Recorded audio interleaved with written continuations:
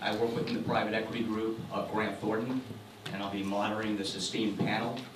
We're going to make introductions, etc. quick, because I know that everybody's got a lot of questions, and probably the more interactive this panel is, the better.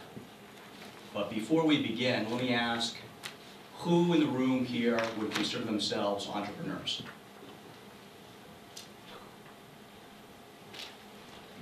Who in the room here would consider themselves entrepreneurs? Really? Okay. Who in the room here would consider themselves investors? Okay. And how many established companies that work within this market? How many people here from Grant Thornton? Excellent. I will tell you that real quickly that Grant Thornton is excited to be here because the more investors, the more entrepreneurs, and the better that this marketplace is, means that there's more transactions. And we work within all aspects of transactions. From deal flow activity, to due diligence when you find your deal, to auditing and tax work after you acquire companies, to integration with other portfolio companies, and to post-acquisition consulting work. All those areas we work with. And if you have any questions about that, you can ask either myself or my colleagues up there. What I think the way that we're going to do this is we're going to have introductions from our panelists. I'll ask a few questions that I'm sure are on everybody's mind, and then we're going to open up the rest. Good evening, everyone. I'm Deb Citrin, and I'm with Philips. And I have about 20 years now in the space of aging. I've been associated with the Lifeline business, so the personal emergency response or medical alert business for 20 years. Joined Philips when they acquired Lifeline. At the point in time when they recognized about 10 years ago that as a health tech company, they needed to kind of pivot from what was really a hospital-focused healthcare business to one that needed to have solutions that was along the continuum of care, from prevention to maintenance in the home and the provision of care in the home.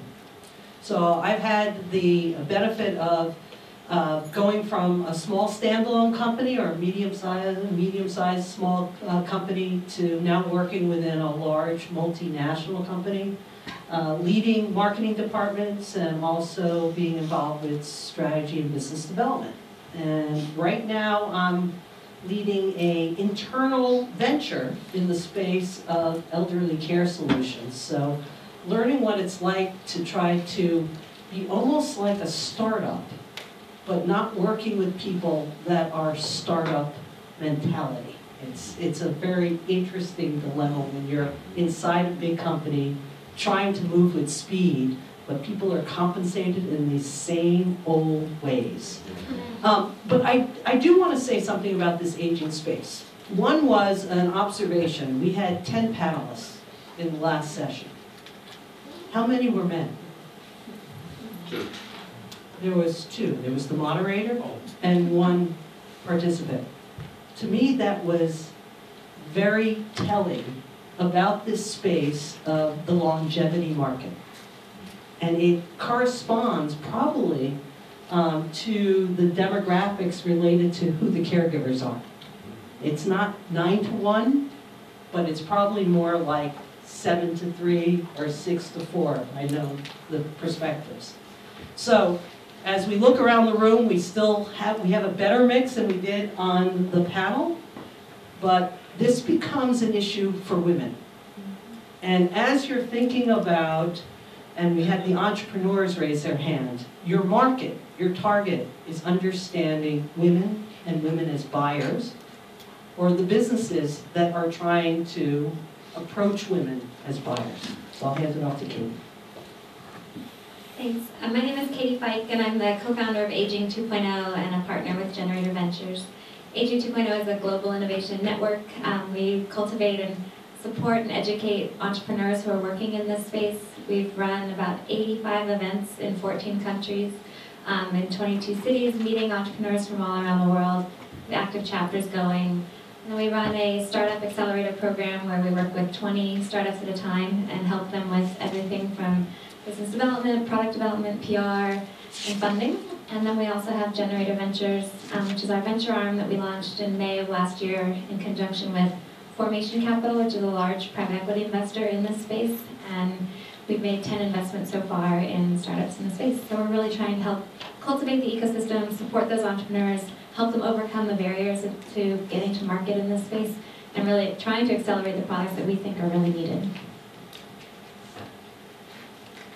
Thanks, Katy. Hi, my name is Jacquelyn Kung, and like Deb, I've been in aging for about 20 years, first as a caregiver in a nursing home, and more recently, I've been an entrepreneur in this space. I started a company called ClearCare Online, which, if you've heard of Home Instead, Comfort Keepers, Visiting Angels, Right at Home, they all run the ClearCare system to run their businesses, payroll, billing, scheduling, family portals. And that's going really well. And as an entrepreneur, since it's going really well, all my investors will be paid well, I went and I tried to start another company, and that was called Illume Healthcare, and that one failed. So we closed that down. And then as an entrepreneur, I had to figure out what to do next. So, because I used to run a retirement community, and I used to be the long-term care person at McKinsey, a consulting firm, I've been consulting now. So, I have 6 clients, and I've been helping to launch new programs and new businesses within big companies, which is very interesting, as well as smaller companies. For those students in the room, my undergrad dorm was across the river. I was here at HBS, my dorm was 2 buildings down. Got a doctorate from Hopkins. And so my best friend, because it's Harvard undergrad, Harvard Business School, Hopkins PhD, she calls me Preparation H. So it's so nice to be here. Thank you. My name is Marc Zablatsky, and actually I'm HBS 92, and actually HBS is the only degree I have. So that's also why I'm actually new to aging. So I'm not a doctor, I'm not a experienced clinician. Basically my focus is really, for my whole career, has been building business, consider myself an entrepreneur, and I was brought in to head up a private equity funded initiative called sitecues. And basically sitecues can enable any website with Zoom and speech and a variety of other assistive technologies so that people that are older can basically customize the view of that website and actually use it the way they need to use it. So we've applied for around 21 patents associated with this technology, and we can literally get any website up and running with a fully functioning additional set of functionality for boomers and seniors in less than an hour. But what I found interesting from the panel was the discussion that was brought up near the end about the intersection between disabilities and aging. And the concept of universal design. This product really comes out of our parent company is a company called AI Squared, and they make a product called ZoomText, which basically, if you have low vision, the only way that you can actually go back to work and basically use your computer is if you used our desktop application called ZoomText. And what we've done is we've applied that technology and that learning since 1987 to figure out ways to make the web easier for seniors and boomers that are having, but not necessarily disabled, they're just having a lot of difficulty doing the same thing in the same period of time as working age adults. There was a study done that said it took a senior 43% longer to do the same transaction as a working age adult online. Well, that's not right. But the reality is website designers and owners and organizations aren't going to redesign their entire website just for the seniors and boomers, and that's why the concept of universal design is so important. Stop with that.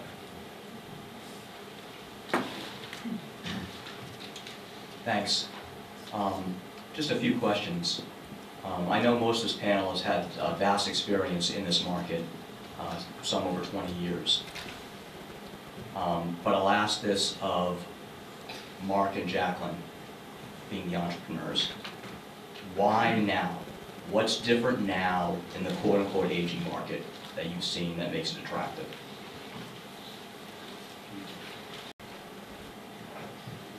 That's such a great question. Typically what you hear when you go to VCs and, oh, you know, demographics, silver tsunami, all of that is true. But I think really right now is the announcement that Obama made a few weeks ago, where most of Medicare will be moved towards value-based payments within 2 or 3 years. And that only happened a few years ago, so the number of calls I've gotten in the last 2 or 3 weeks has accelerated from hospitals, from insurance companies. It's been remarkable. And the reason why that's important is in the aging market, you know, it was referenced in the session right before this, there are so many different consumers, so many different potential buyers. Historically, other than Lifeline and a couple other products, consumers have not paid money for things. Insurance companies have also not paid money for a lot of these products. There hasn't been traditionally a buyer, and it's been hard for companies, including ClearCare, and clearly my failed company, Illume, to start. But now I think it's going to be really different because of this announcement that Obama made a few weeks ago. And that will change because you have at least $1 trillion going into this now. That's a lot of money. So why now? I think that's a big reason. I think that with our organization it's a little bit different. The reality is if we don't act, then basically our company goes away. Because basically our core company is desktop applications, and basically everything's moving to the web and then to mobile. And so we had to figure out how to change the technology and the delivery system of how we were making our products to benefit more people rather than one person at a time on a desktop, figure out how to apply that learning and that knowledge to millions of people at one time, as opposed to an assessment that happens with one person. In the disability space, you need to get assessed. Once you get assessed, then the government or someone is going to fund the technology that you need to basically work on a computer. But since everything's moving away from the desktop, our private equity backers that own the company basically invested in what is the next generation of our organization. The next generation is going from desktop to software as a service.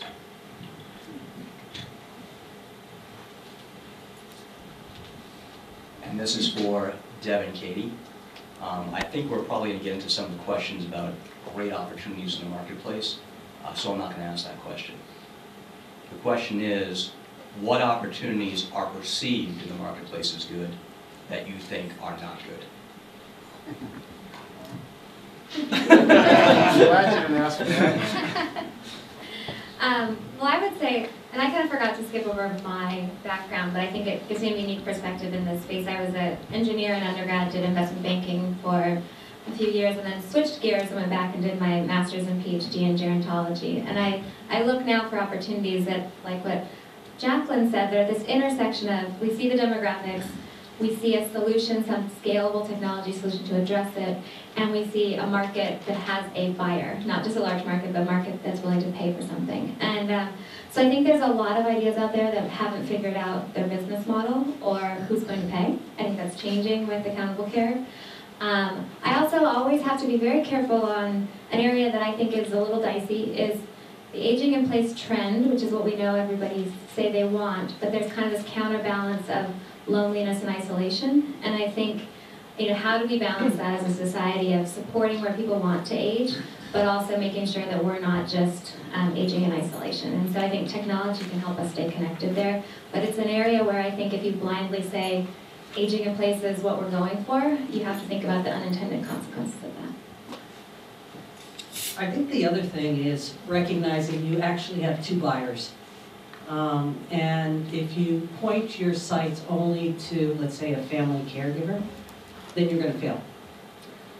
Because unlike child care, when you can tell the child what he or she will do or what he or she will wear, you cannot tell an aging parent or relative that same thing.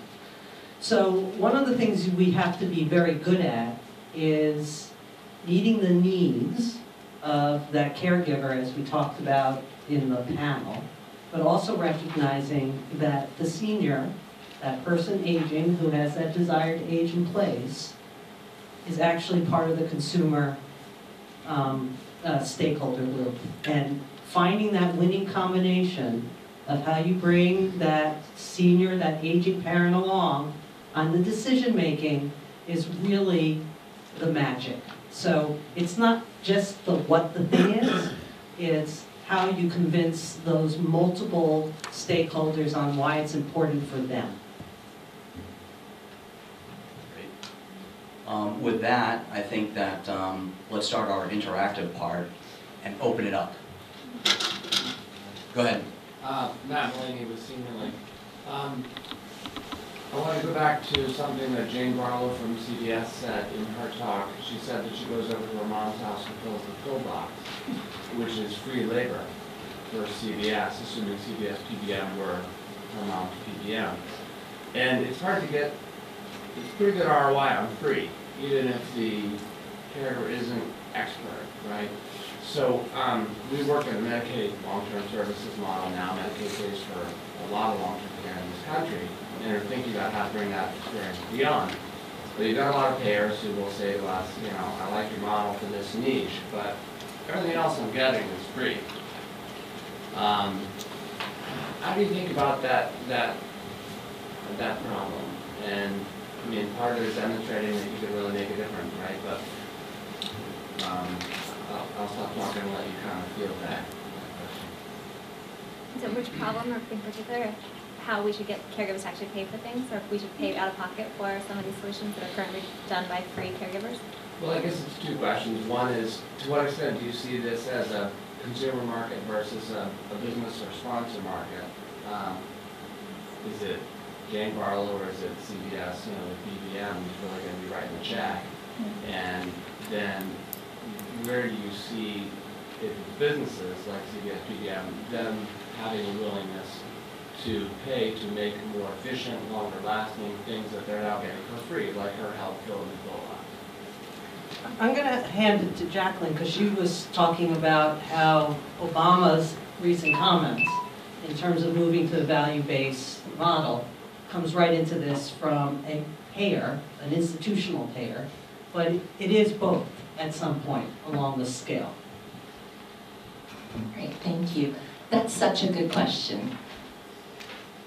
You know, a lot of the family caregiver help is free, but things slip through the cracks a lot as well. So if that family caregiver doesn't do something one week, a hospitalization might happen. Right? So many things happen because that family caregiver's working, they're taking care of their kids, so things slip through the cracks. So much so that you'll actually see some hospitals, insurance companies thinking about paying the family member to help with the care. But as many of you know, here in Massachusetts, and Jody, maybe you know which year, but in the last year or two, states like Massachusetts and 4 or 5 other states have actually started paying family caregivers. It comes to about $6 or $7 an hour, so it's still less than minimum wage, but it's more than free. And the reason is because they find that that cost offsets things falling through the cracks. So we'll see more of this happening, along with, as Deb highlights, you know, the traditional, more established companies coming to realize some of the benefits of providing a little bit of value to the family caregiver for that help. And one of the things that we might see is within the funded model, where families will get exposed to services or products that can help them with caregiving. So there may be a period of funded support, depending on whether or not it's 90 days after a hospitalization or longer, but they'll get exposed to tools and resources that they can tap into in either a full pay or a co-pay methodology over time. I would just add, you know, a lot of the startups we meet initially think they're going to be B2B or B2C and go direct to consumer, and then they find that there's not a lot of established channels there, so then they shift gears and say, I'm going to try to go B2B or B2B2C and find partners who already have aggregated groups of older adults. And frankly, what we often kind of advise is, even though it's hard for a team, and you, on one hand, we're saying focus, focus, focus. Oftentimes, what a lot of them will do is try to develop something that someone will open their wallet for today, something that they truly want and they see the immediate benefit of, while at the same time be gathering the data and the outcomes to start proving that you're decreasing or improving some outcome that matters to someone who's going to be one of these risk-bearing entities. And I think as that changes, you know, they're going to start paying for things they weren't paying for before, but it's still, if you're starting your business today, you need another revenue stream that's not reliant on the ACO model, because that's still kind of finding its way, and you need to be proving your outcomes now. So a lot of our startups are doing a little bit of direct-to-consumer.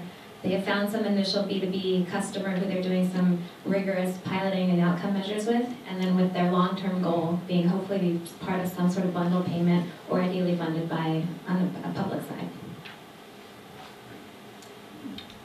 Go ahead. Okay, so it's been a very exciting time. It's a complicated market, a lot of moving pieces moving quickly. And Deb, I really appreciate your comment about connecting with the elder, and connecting with the family, right? So here's a couple of questions I have in 3 parts, and I'd really love to hear all of your opinions on this. There's a lot of other trends in play here that haven't been mentioned this evening, and I think it's worthwhile for the rest of us to hear. Whether it's the rise of SMAC technologies, the increase in brain health challenges, and all of the solutions to address the brain health challenges, which obviously go along with the population. Potential reinvention of gerontology along with that to address what the real health issues are of the real aging population today. So just to be very forward-looking in our discussion, my questions are first, what are the trends that really matter that we ought to be paying attention to? We get over the obvious trend that people are aging. So let's hear about the other trends that we really ought to be paying attention to. 2 is the psychosocial issues. I'm not so concerned about the functional activities of daily living. It's really the loneliness. It's a hands-on issue. And how do we go about solving this dramatic hands-on issue, which is related to the 3rd point, which is a huge workforce shortage. We don't have enough family caregivers now, nevertheless looking into the future. So I'm not so concerned about talking about how do we help the family caregivers when there's yet to emerge a new labor force to fix the whole equation. So I just wanted to move the whole conversation a little bit forward to address some of those. There you go. Okay, I'll start only because I'm closest to the mic. That's about it. You bring up some very interesting points. First, on the workforce shortage. It's not just family caregivers. It is a shortage of hands-on caregivers across the board, paid or otherwise. Just the facts. So that's not going away. And so therefore we have to think creatively and be innovative in the way that we help care for people who today are being cared for with hands-on help, either paid or unpaid. And there are going to be different models that appear in terms of the communities in which we live in, and how moving closer, but not being in what I'll call the traditional brick and mortar worlds of assisted living, where only a small percentage of seniors can actually afford to live in, so it's taking care of very few. Or the bottom, which is Medicaid and funded in skilled nursing, where nobody ever wants to go. So there has to be new models in terms of community living that address this, okay? The second part is going to have to be, how do we utilize technology to substitute hands-on care where possible? And it's not going to be 100% substitute. It's not the George Jetson of the world, even though we might get there. But in the lifetime of most of us in the room, it may get there partially, but not completely. So we've got to figure out how technology allows us to use the hands-on care smart and efficiently. So that has to happen. And then you bring in the other part, which is when you start removing the hands-on care component, you're left with people with mobility issues that make them more and more isolated. Mobility and cognitive decline issues, which your world becomes smaller, smaller, and shut in. And as a society, and before we actually started the panel, I was talking to, I think, Sally, we were talking about the fact that one of the biggest health issues that we have in aging populations is the impact of isolation and loneliness and depression, and how that magnifies and is only treated once it turns into a medical condition. And as a society, we have to find ways to address the issues related to isolation and loneliness before they become medical issues. And I think technology will play a part, because as the boomers age, as we age with the use of virtual communities and technologies in our pockets, it's going to be different for that generation in terms of how to address their world shrinking, the limitations of mobility, and it will get different. Our biggest problem is the next 10 years. Because if we go back to that question of what is old, and we heard the age was, only one person said 75, and it was Professor Hill, but everyone was 85 and older. And so we still have a bit of a 1 or 2 decade issue ahead of us to address a generation of seniors, of the older adults, who aren't readily adopting the technologies that could help with isolation and loneliness. Okay, great questions. You know, I look a lot for things that change these supply and demand ratios and our care ratios. If we look right now at care in our country, it's hands-on, one-on-one, and that's just not scalable. And it's also not economical for the families. A lot of people can't afford, you know, one person in their house for multiple hours. And so I look at other models where we've seen changes in supply and demand, and I think 2 interesting examples would be Uber and Lyft. That has brought online a whole new set of the drivers, you know, people who never would have been a taxi driver are now being Uber drivers. How can we redefine caregiving in a way that Uber redefined being a driver? Similarly, if you look at Airbnb, also disrupted a whole industry by changing supply and demand dynamics by bringing online this whole new set of rooms. And so I think we need to think about how can we change the caregiving profession in a way that it will attract more people and also make it more economical and accessible to people. So I think the Uberization of caregiving will happen. I think right now most non-medical home care is, you know, parceled out in 2 and 3 and 4 hour minimums. I think we'll move to a time where there might be sensors triggering the need for something, and someone comes to my house and does something for 15 minutes and then leaves. It doesn't sit on my couch until the next time I need something done. So my husband jokes you can't take me anywhere without me talking about incontinence innovation, which I think is a huge opportunity. But one of the companies we do some work with is actually making smart sensors in a brief. And you know, you could think about a time when instead of Uber drivers riding around, there's caregivers driving around. The sensor could say, Ms. Johnson needs to be changed, someone could drive to their house and do that right away. And so I think we're going to have to get much smarter about how we deploy these scarce human resources, because I think we're doing it rather inefficiently right now. 2 other areas that I think are interesting that were both developed, just over the river. I don't have my exact Boston geography, but we work with 2 entrepreneurs out of MIT. One is the founder of Jerry Joy, which is an avatar-based remote caregiving and remote monitoring solution.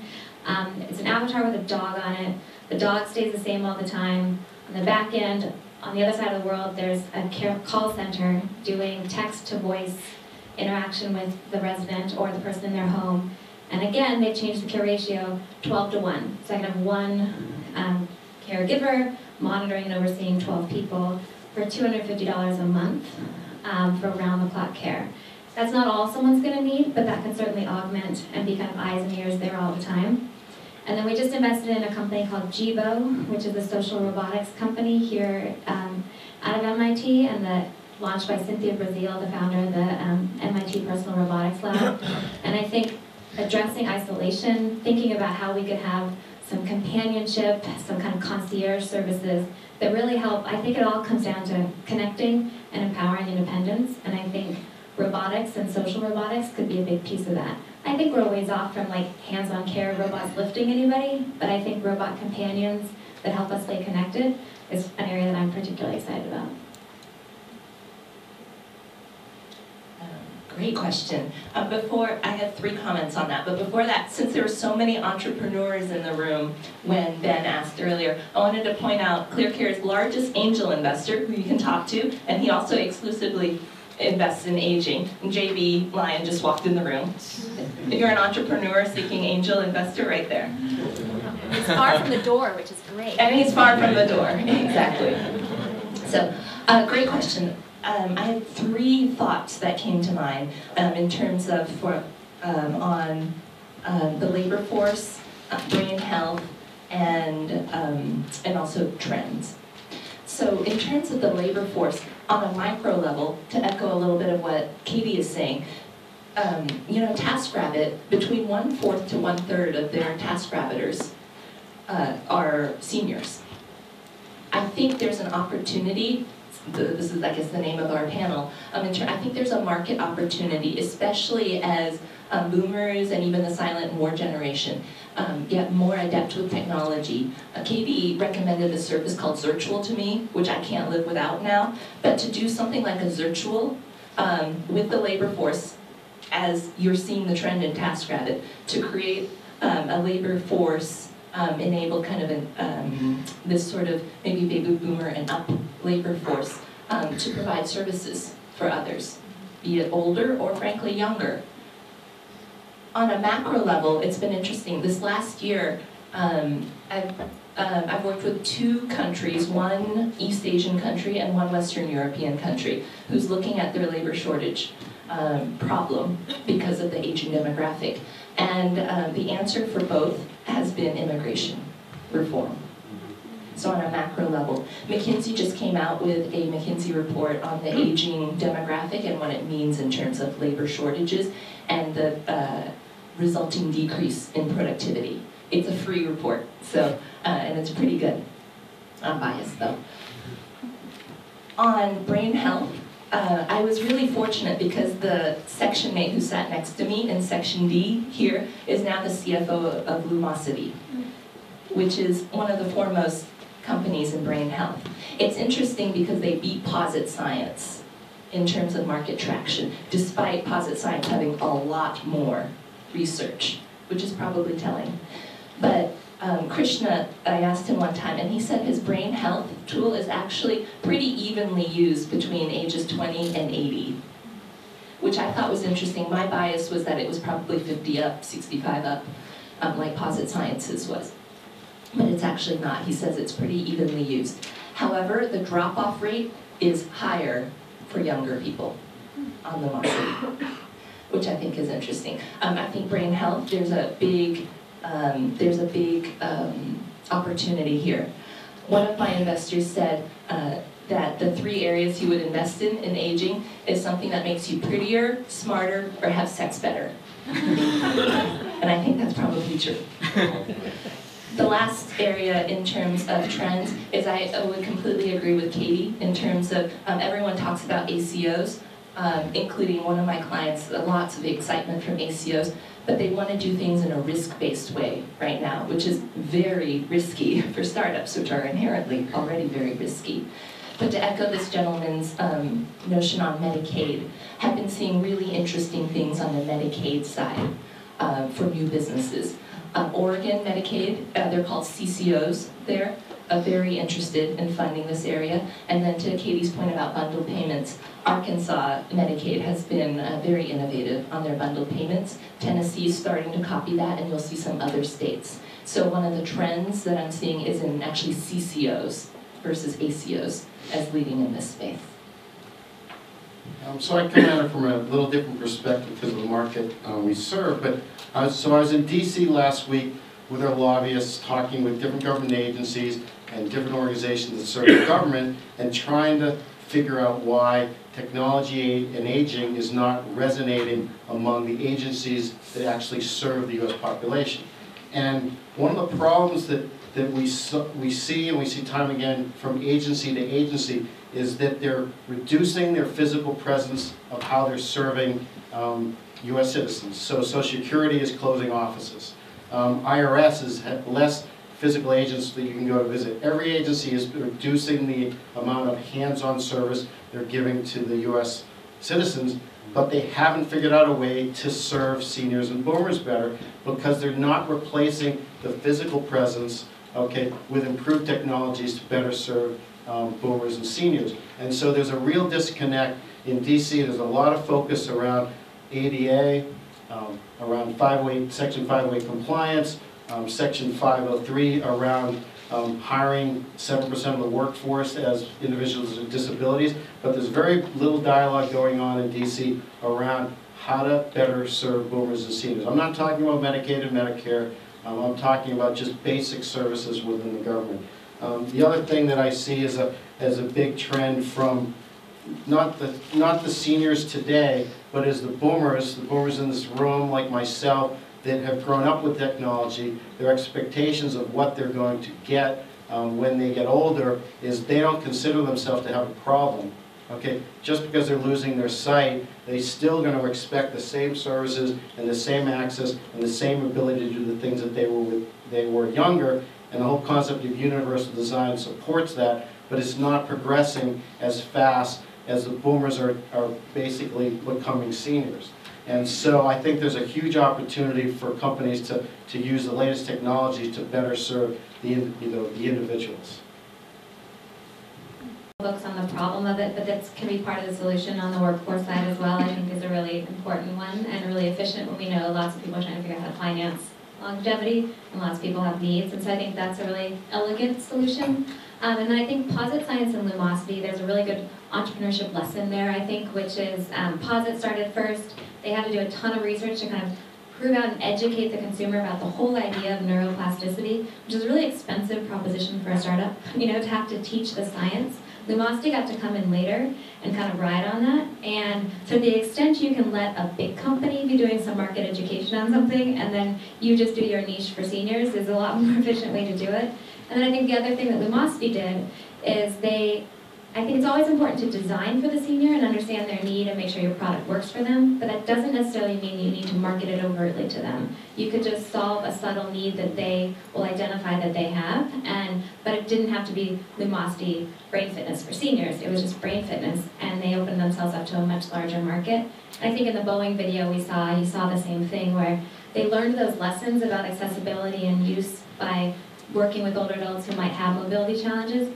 But then what they saw was all the downstream ageless design benefits that everybody's going to enjoy not hassling with their luggage and having a more streamlined experience. So I think it's a delicate thing in our space with how much you understand the needs of the senior versus how much you market directly to it. That was great. Top right. My right. Right there. Got it. Great. Thank you. I know this is all about opportunity, but I want to just get your opinion and your feedback on what I see as roadblocks and barriers, really societal barriers.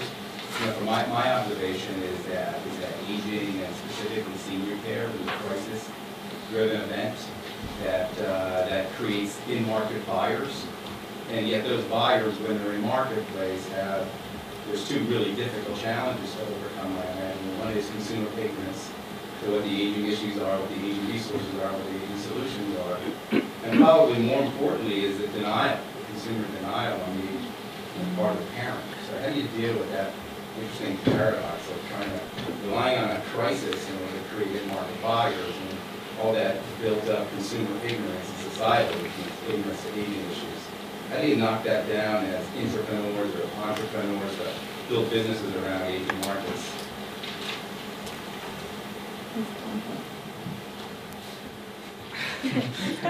It's a very tough one. And I'll tell you from the Lifeline perspective that we've been challenged by that situation and have been successful because of it. And the success picture is, nobody wants that service. Nobody. And they get the service after they've had that crisis, that teachable moment of, I lived through something and I never want to experience it again, or my friend didn't live through something and I don't want my kids or me to have to live through that. And we were able to ride on that theme for, you know, it's now 40 years that we've been successful reaching consumers after that event, but we haven't really found a way to get through the perception of that service and that it's not for me. It's for her with the 4-point walker who's had 5 falls versus me who's had 2 uneventful falls, but I know that I've changed. So I don't really know the answer to your question because it is a strange dilemma.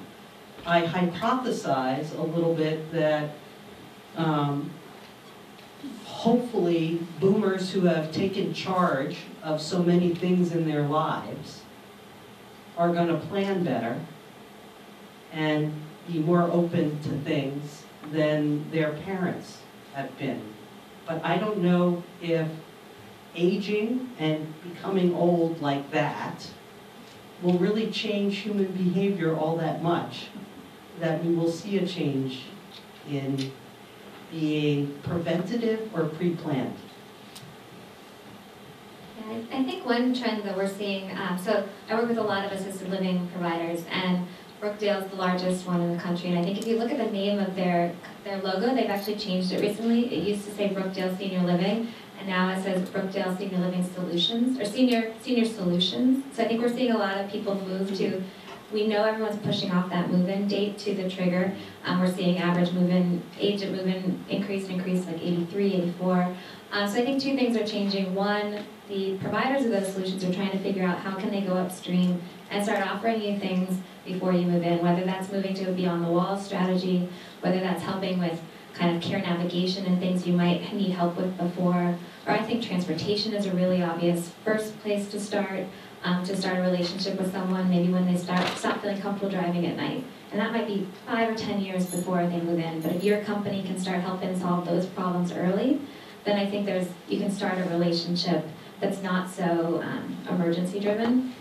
And then I think the other is there really weren't alternatives. Part of why people, I think, have been putting off moving in is because we weren't giving them other things to buy or solve these problems in the home. And so I think now, things like remote monitoring and these solutions, if people don't want to move in so badly, then these solutions that are now available that weren't, they might be more willing to purchase, especially if someone else starts paying for it. We're getting in a rut of going this way, so Yeah, I'm going to hand to Mark to go. Okay, so as a business, we actually acknowledge the denial, and we actually try to provide assistance without the individual actually realizing they're getting it. And so it needs to be so simple, intuitive, and easy. I mean, if you look at what Apple has done in their OS about providing assistance to seniors and people with difficulties online, it just happens. It just gets better. I mean, just imagine how beautiful the pinch and unpinch is versus what it was a few years ago. And so by taking an approach of realizing that nobody wants to admit that they need help and just building it into the products. I agree with Mark. I don't think you can overcome the societal barrier, the denial. So as an entrepreneur or intrapreneur, I don't think it's our place to be changing that, or to Katie's point, spending marketing dollars on it. From a lot of the companies and startups that I've talked to, the average customer acquisition cost in this space is $200 to $400 per customer, right? So if you're going to make something, you got to make more than that to cover your just customer acquisition costs. And maybe Katy probably does have more information on that than I do. But the one anecdote I can tell you is when I used to run a retirement community, we had 2,000 seniors living in this retirement community. It's a big one. And we had, we like to have residents give our tours and be our tour guides. And one of our residents was 102 years old, and she was a fantastic tour guide.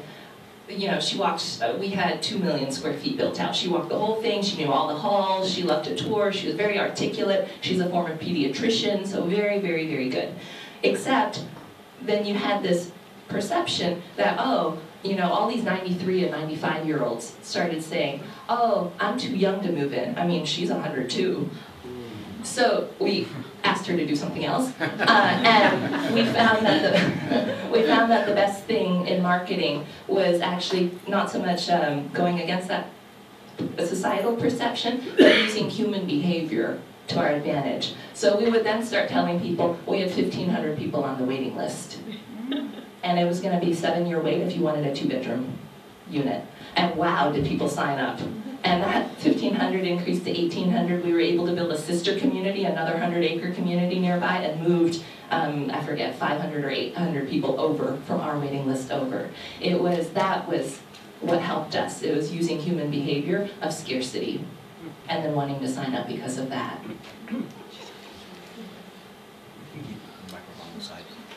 Yep, go ahead. Hi, could you speak to the possibility of increasing cross-sector collaborations? I'm from the nonprofit sector, but learning more about business. The government is broken, the for-profit sector is doing its thing, nonprofit sector is like what I call like a care bear culture that doesn't have a clue about the bottom line. So, but right now what I'm hearing is it's really the opportunity for cross-sector collaborations, to leverage the nonprofit community base, big communities and things. But can you speak about that a little bit from your experience? So we have a lot of experience with that because we're a technology company. We don't have a lot of salespeople. So what we've done is we've partnered with associations and nonprofit in different sectors to enable their websites with what we think is progressive technology and best practice. Then they demonstrate it to the sectors that they're trying to serve. So basically, we don't have a big marketing budget, but the time and energy we put into it actually has been like basically supporting nonprofits and industry associations that no one in this room has probably ever heard of, to basically then generate leads from big organizations because they see it on nonprofit websites that they see as kind of leading the charge in their specific sector. We see a lot of that with Aging 2.0. It was kind of part of why we started our broader network, is that I think we were seeing a lot of silos across the care coordinations, or the care continuum. So we'd see a home care conference and an assisted living conference, and then we'd see the private pay version of that, or the nonprofit version and the for-profit version of that. And frankly, everybody's serving seniors and thinking about a lot of the same things. So we've been trying to break down those walls, especially because in a lot of cases across the continuum, everyone's moving into each other's stuff anyways. Every assisted living starting a home care business. And so one of the ethos of what we try to do is really believing that this is going to take interdisciplinary and intergenerational collaboration if we're going to get this right. And part of that is getting those people in the same room, because they were all going to different conferences. And I think another piece we try to add in is also the technology and the business community. When I kind of wear my 3 hats between business, technology, and aging, I was going to 3 completely different types of conferences, and that's what we try to bring together. And so I think for nonprofits especially, many of whom are having their own funding issues and looking for new revenue streams, I think models around venture philanthropy, models around having a private pay component to what you do, models around perhaps reseller agreements with a lot of these startups who are trying to reach a group you already serve. I think there's tremendous potential and really need that the nonprofits have that last mile, which is really distribution is the biggest challenge in this space. I'll just add to Katy, I think that last point is extremely valid in terms of that last mile. The other thing is most nonprofits need support in doing what they do well, which is not only the last mile of care, but the last mile or the first mile in educating. And it's really working with the for-profit organizations to help you be educators, to be influencers, and to help make markets together. I think that's part of the key. Another, I think, really great opportunity for nonprofits is we mentioned the need to prove outcomes, and a lot of times there's grant money that can help support an outcome study of a new technology, and I think that's a really concrete way that nonprofits and tech startups can collaborate, or big tech companies, because you guys can write the grant, but then have a tech partner to help do the study. And so, I spent time running 2 nonprofits, and I always felt like, as the head of the organization, I was always raising money, asking for money, begging for money, and that's why I kind of moved back into the private sector. But as a former CEO of a nonprofit, I would say don't underestimate the value that you actually can offer companies, and don't be embarrassed to ask for them to pay for it, because most nonprofits just want to do good work. Okay, but you gotta, in order to do that good work, you gotta make money. I talk too much, so I'm going to pass it on. Time is 9, so I think that the panels will maybe hang out for a few more minutes and we can ask them questions individually. But I will leave with one quick question that you can go around with and answer as quickly as you want to. What is your best idea to make money?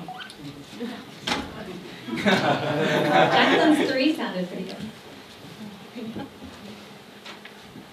Well, I'm very disappointed this startup failed last year. I was very excited about the idea. And I think there's room for an alternative health plan.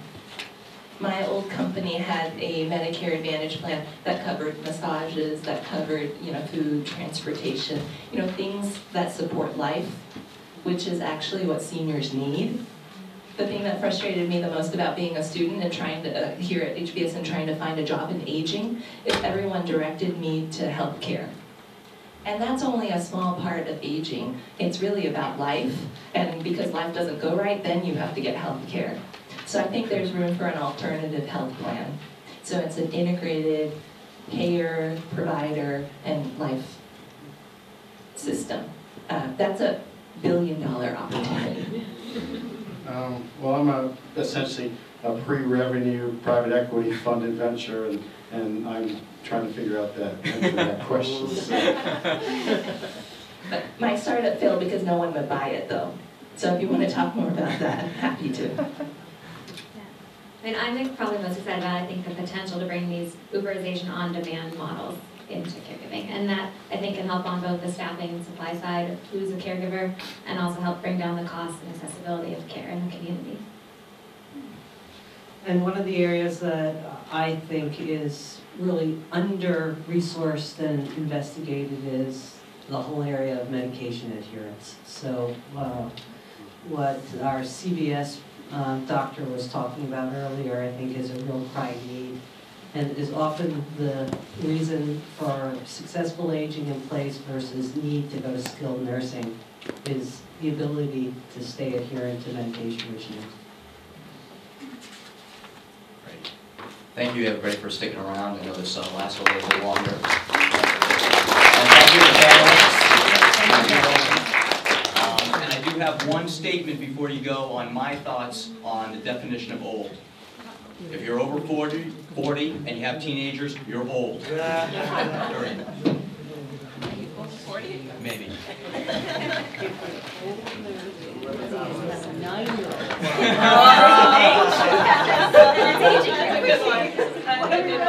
Get